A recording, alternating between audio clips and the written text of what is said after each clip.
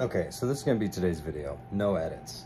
I'm very curious if anybody has any information on the C4 Corvette Targa Top. Specifically, the pieces. This piece. Is it necessary? And if it is, what's it for? It says something about an alignment guide or a guide.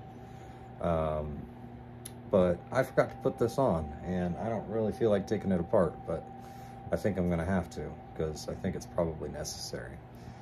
If you guys have any answers, let me know, because I'm curious.